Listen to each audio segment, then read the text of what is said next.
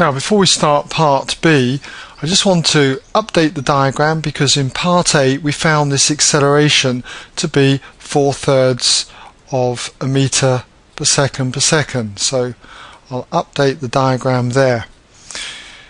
Now we've got to find out the coefficient of friction then for part B, and to do that what I need to do is start to add some forces on the diagram. So what forces have we got? Well, we've certainly got the weights of the two particles P and Q, so we can put those in. So for P we've got a weight then of 2g newtons acting downwards, and because this is on a horizontal plane there'll be a reaction upwards, okay, from the surface, which I'll call RP if you like, and RP will be exactly the same as the weight downwards, so it'd be 2g newtons, okay.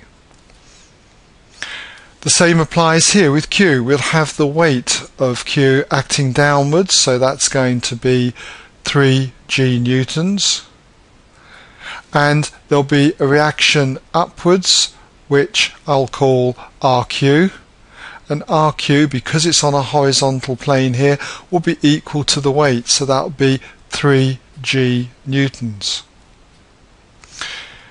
Now there's friction acting on both of these particles because we're on a rough surface, and friction opposes motion, and since the particles are moving towards the right, friction will move or be head in the direction to the left. So I'll mark that in, okay, as friction is acting in that direction for both particles, okay.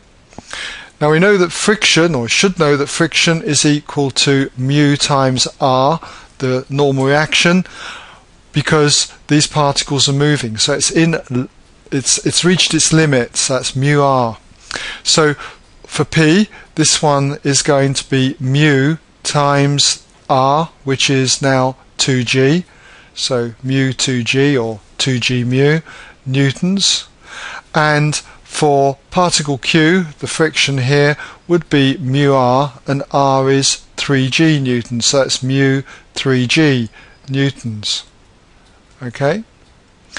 There'll also be tension in the string that's connecting the two particles. So the tension on Q is acting back in this direction, that will be T newtons, and on P the tension will be equal and opposite in this direction, so that will be T newtons. So that is all the forces. All the forces are represented on the diagram now. So that's quite a lot of work, so make sure that you've got something like that. Now if I resolve to the right, okay, basically applying force equals mass times acceleration, what I've got is that the F is 30 newtons, acts to the right, and then I've got the frictional force here of minus mu 3g, minus because it's acting to the left, so that's minus mu 3g. Then I've got the minus t here, and then I've got on this particle plus t, and then I've got minus mu 2g because it acts in the opposite direction to what I'm taking as plus, so that's minus mu 2g. And that's all the forces taken into account. That's the resultant force acting to the right, and that is making the total mass here of 5 kilograms accelerate with an acceleration of 4/3 of a meter per second. So I need to multiply that by 4/3. Okay, so we have the overall force equals mass times acceleration.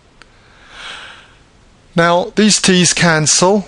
Some of you would have known that most probably before you start, that these are internal forces, and you don't really need to put them into the equation because they cancel, but there you are, it just shows you that they do cancel. So, cleaning this up, okay, I could multiply through by 3, for instance, and I would have 30 times 3, which would give 90. Remember now I could group these two terms up, so that's minus 5 mu g, but I'm timesing by 3, so that becomes minus 15 mu g. Okay. And timesing this term by 3 gives me 20. So rearranging this, adding 15 mu g to both sides and also subtracting 20 from both sides would give me 90 minus 20, which is 70, and adding the 15 mu g to the other side gives 15 mu g. So all I need to do now to get mu, the coefficient of friction, is to divide both sides by 15g. So I get mu equals 70 over 15g. And if I work that out, it comes to exactly 10 over 21. Or as a decimal, you need to round it up, you get 0.476 given to 3 significant figures. Okay? I much prefer this version though, because it's the exact value as opposed to this version, which is the approximate value. Okay, so that brings us to the end then of 8 Part B.